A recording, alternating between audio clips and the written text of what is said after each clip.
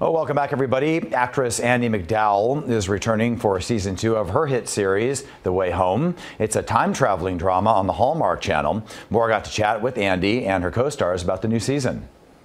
I want to build back our relationship. I want that too. And my family is a huge fan of the Hallmark. They're Hallmark people. It's spicy Hallmark. And it's been so much fun. It's been so much fun to be able to be on this show that is unique for the channel. It still has everything that you hope and want from Hallmark, that you expect from Hallmark. It has multi-generational women, and it's got family dynamics. It has beautiful romance, but then it has this magic and intrigue and fantasy and suspense that is a huge bonus. Mom, I think I know what happened to Jacob. Jacob? We pick up right where we left off, which I thought was a really cool way to do it, where you don't miss a beat and the audience gets to come right back into that one question, that one thing that they've been wanting to know, and we made them wait this whole time for.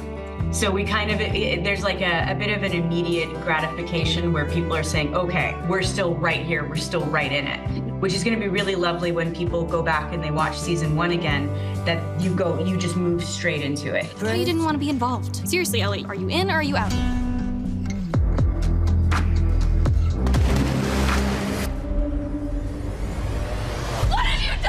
I think we defy a lot of expectations with the show, and that's been the mandate from the very beginning. We investigate some themes that are stretching the boundaries for Hallmark. We're investigating grief, family trauma, estrangement, and with those investigations comes the reward of the healing that comes by investigating it. And so I think in season 1, audiences were really into it because they were able to see themselves in it and feel like there were actually changes happening that made them feel like they were part of it. And so audiences are so invested, they're so ready for season 2, and we're not going to disappoint. I watched 4 of them, and I'm in the show, and I can't wait to see the 5th one. I just can't wait to see the rest of them because they do such great work. I miss the past and I can't stop thinking about it. I can't say that I'm a Vegas history expert. You know, I was asked that question recently about time travel, and I said anytime where Whitney Houston was alive, but I'm not saying when would she have been in Vegas? That's where I would want to be. I love Whitney and I would be there. I'll go in the 70s. I don't know. I just think, I'd like to see what the hippies were doing in Vegas. I think Rat Pack era would be awesome. Yeah, I think that would be really, really cool.